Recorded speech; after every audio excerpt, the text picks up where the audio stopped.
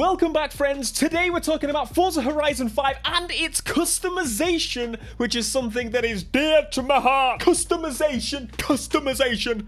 Rice, if you will. It's such a huge part of car culture, and of course every single Forza game we really want to see more and more and more. So once again, I'm going to give you an update on everything we know about customization thus far, and of course beautiful Evo 10 straight away on the thumbnail looks incredible, and of course I'm going to talk just about that straight away because that is one of the first body kits we actually see in the game. The Evo has a wide body. I ain't talking about no bumpers and rear bumpers and that's about it. I'm talking about a wide body. Even in the trailer, it shows you this beautiful wide body in the red, the Evo's actual color. It should not be another color. Anyway, in terms of body kits, of course, Forza Horizon 5 is definitely doing its work, but let's just jump into the basics to start with. 100 new rims. They said rims. Hundreds of visual upgrades and thousands of performance upgrades. Now, you can take that two ways. In my opinion, you can either take it as like, oh my god, that's the most you've ever heard. Oh, I can't wait. But the other side could be like, what do they mean by thousands of performance upgrades? Have they actually added thousands, or is it just like every new car, for example, every car in the game now has a turbo supercharger combo option, which, to be fair, would be pretty sick. But they say thousands. There are thousands of cars. I mean, are there thousands of cars? I mean, there's 1,000. Does that technically mean they're thousands? I've never understood that. You know, a millionaire has a million. Like, no, they should have multiple. Anyway, those are the basics that we got from the article. You can actually see it. Tells you a little bit of detail. I'm just stealing it from the article. This article is very useful. I must say, very, very, very useful. Anyway, so what do we think? Okay, so the hundreds of rims. There's no other way to explain that. There's 100 odd new rims. Okay, cool. There's a few brands I would like to see, but I would like to see just some mix-up wheels. I would like to see some out there wheels. There aren't enough out there wheels, and that is something that just needs to be done. There's also going to consider there's a lot of new off-roaders and stuff going to be added to the game. The Bronco is a really big focus. I imagine there's going to be quite a few off-road rugged Baja wheels, if you will, for this game too. I would love to see new like tire setups too, with big rugged tires as an option for basically every car. That would be incredible. On to the hundreds of visual upgrades. So they say visual upgrades. I'm assuming they genuinely mean like body kits in terms of bumpers, rear bumpers, side skirts. But if you think, if every car has 2 front bumpers, 2 rear bumpers, 2 side skirt options, I say every car that's added with customization in this, well, how many is that gonna be? So there's hundreds of new, so let's say 200 new pieces. Each car has 10 pieces. It's a small number, but at the same time, I don't really mind that. I'll get into that a little bit later, but in terms of visual parts, I'm hoping that the cars that we hope are the ones getting them. Of course, I want to see some new stuff on the skylines, for example. Hopefully there's a new skyline or 2 in there. I wouldn't complain. But the R34 especially, you know, I want to see. Of course, the A90 Supra, we already spoke a little bit about that. I really want to see some parts for. And of course, the Corvette is all clearly one of those. And honestly, I would like to see some McLarens get some mods too. I think that would be cool. But there's also going to be a lot of off-roaders that get bull bars and all this stuff added to the vehicle. So imagine a lot of the parts will be off-roaders. As I said, clearly we have the Evo 10 with the wide body option. I'm hoping there's multiple. I hope there's some like named brand body kits. I love that. Mitsubishi love mods on their cars. It's just so, like, they do it. The crew has gone crazy with the Evo 10. You may have seen that if you're a fan of the channel. Now, in the other news, the C8 is also clearly another car that's getting a body kit. We've already spoken about this. TJ Hunt said that his body kit was on the C8 in the trailer. Pretty sweet. Now, in terms of the Supra, he also leaked that the Supra is going to have their kit too. That means Toyota is down with customization. By the way, Toyota, get in Need for Speed right now. But ultimately, we're going to get a game with a wide body Supra,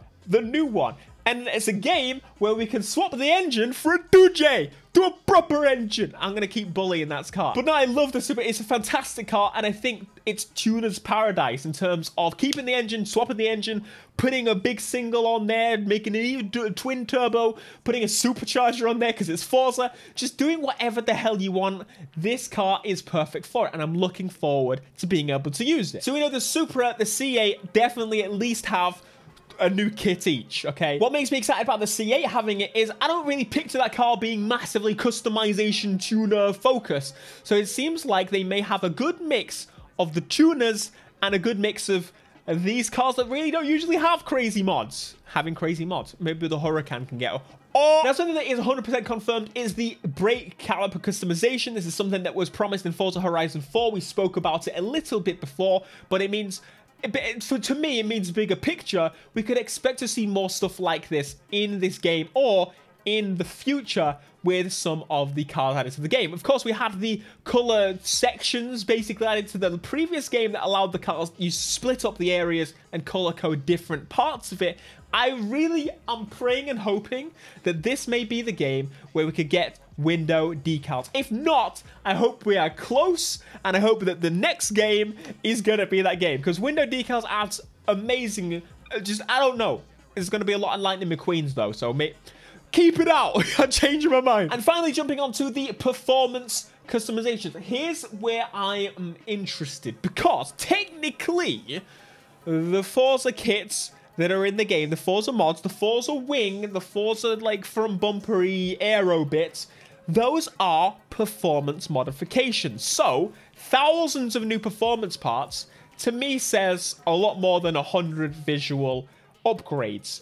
I want and pray that they're gonna do some new aero bits on all cars, because if you didn't know, the Forza wings are basically on every single car. And honestly, they're not the worst things in the world. Some cars, they work quite well. Most cars, though, they don't. They're very old, outdated. But think of it this way. This is Horizon. This isn't motorsport. Having those is cool, but a lot of us use them as like extra bits because we like the canards and we like the splitter and we like the toe strap and stuff like that. If we could have the option to maybe put some of those bits on, like the toe strap only, or the aero, or the canards only, and then have multiple wings, Forza wings that work on every single car, no one is going to complain about that. No one is going to complain. It's something they could do very simply because they've got it on every single car and it fits perfectly and it adjusts well. They could do that with some visual parts. Of course, that is also going to help with the aero. Maybe have varying different aero performance stat changes based upon those wings that are added. I don't care. Ultimately, I wouldn't care. As long as it looks cool, I would pick it. Imagine a chassis mount wing for every car as an option for Forza wing. No one would say Forza wings are bad ever again. So an interesting question for you guys then. What are you wanting to see in terms of customization? And what are you expecting to see? I want you to answer both, not one. Customization in Forza is something that definitely needs to expand to appeal to the car people that play this game long term. We've already spoke about in the past a million times about how you should cater to those long-term fans. Of course, most people are not going to bother, but even for the first, even for 100 cars, go ham on the customization, people will appreciate that. But either way, small or large amounts, I'm excited to see what they've been working on in terms of customization, because it's clearly one of the first main things they properly announced. They've put a bit of work into this. Do I ever think we'll get to Need for Speed levels of customization in Forza? I'm going to say no. It's not one of the focuses of the franchise, but in terms of having more, I'm not going to complain. I would be very happy with more customization. What I think I want to see with Forza, and this is something I talk about and complain about in Need for Speed and every other game as well, I want to see more things universally. For example, the underglow stuff that's in Need for Speed, great. I don't really particularly I don't always use it, but to have something like that that's so easy to stick across all cars, which you don't even need to do the placement of for a lot of cars, I think that just makes sense. For example, toe straps on cars. It's such a simple option, but of course the placement on every single car in Forza with 1,000 cars is going to be difficult. It's just something I would love to see on maybe even a couple hundred cars. As I say, most people are going to be playing with the Skylines, the Supras, the JDM boys, the BMWs, like tuner cars. It's pretty obvious, and they can see from the last 5, 6, 7, 8 Forza games that clearly these cars are used the most. So they should get possibly the most options, at least for now, and then the next game when it changes, it's just simple to get an idea of what people want to see. They have this data, so all they've got to do now is do it. But one thing I do complain about to the Need for Speed devs all the time is that they don't add body kits to older cars. And that is something I'm expecting Forza to do because it just makes sense. They know that people want to be milking that Skyline dry. They know that they want that Supra to have more kits. They know at the same time that we want kits for the new cars, especially the Supra. If there was no wide body for the A90 Supra in this game, people would be livid. And it seems like Toyota may be a bit more like, you know, maybe that's a good idea. We'll see. I'm keeping my expectations reasonable. I don't want to go out there and say, oh, it's going to be the best mods I've ever seen. I'm not expecting that. And that's, bring it down. I'm expecting a nice, decent few body kits on a few of the cars I like.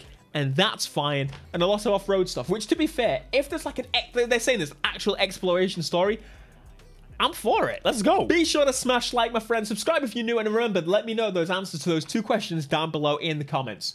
Until next time, my friends. Peace.